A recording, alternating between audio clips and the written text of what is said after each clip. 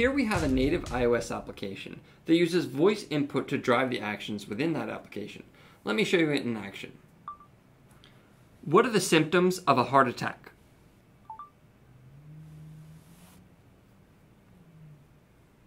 Not all heart attacks begin with the sudden, crushing chest pain that often is shown on TV or in the movies. In one study,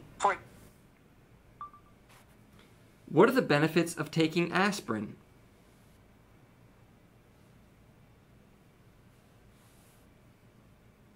Taking daily aspirin can prevent blood clots and lower your risk of heart attack or stroke. If you've already had a heart attack or stroke, daily aspirin can lower your risk of having another. What are the risks of smoking?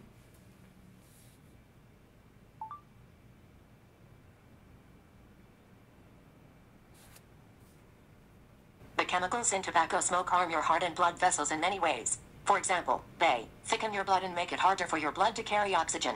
Increase your blood.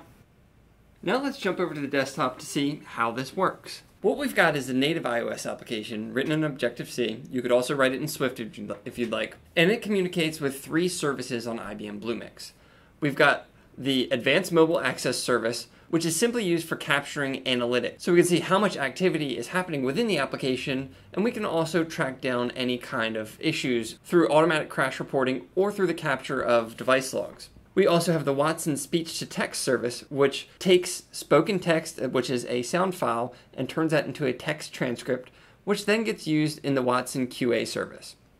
And the Watson QA service is a natural language search. So we are able to pass in that natural language, the spoken language, and the Watson QA service uses that to search against our open healthcare data corpus and returns those results to the mobile application.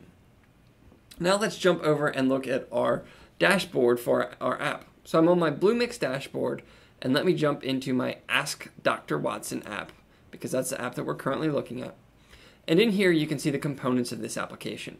We have our SDK for Node.js, which is our Node.js server. The Node.js server handles all requests to the Watson services. And with our app, we've also got Advanced Mobile Access, which I had mentioned, provides for operational analytics and crash and log collection. We have a Cloud NoSQL database. We have push notification management. Those 3 services together are part of the mobile application boilerplate when you build a mobile app on Bluemix. And then we have the Watson question and answer and Watson's speech-to-text services. Bluemix itself is a composable architecture, so you can add or remove different services to your application. So if you want to customize it, or if you don't want to include specific services, or you do want to include other services, you have the option to do that just by clicking Add a Service or API to add one of the Bluemix services to your app. If we jump over to the next tab that I have here, I've already got my data up in Advanced Mobile Access, so I can see the operational analytics for use within my application. With this, I can see based on the time period, how many active devices have there been, what kind of network requests have there been, and what's their performance been. I can go ahead and let's look into network and drill into a little bit more detail. Right now I'm viewing this by week, and we can see that, hey, network round trip time went way up this week. Let's switch to day, and we can see that, oh, wait a minute, there was a peak here where things were taking an extremely long time. We can use this to then go in and dig deeper, compare this with the logs, and find out what kinds of issues were happening. Let's jump to hour, and you can see specifically at 4 p.m. things really took off and slowed down.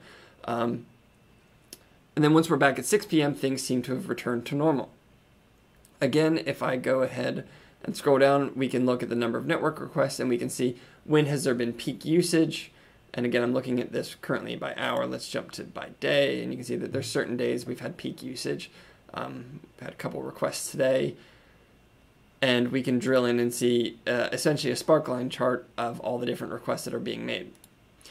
And one of my favorite features is that we can come in and see crash reporting. So if I want to see details on an application crash, we'll be able to see those.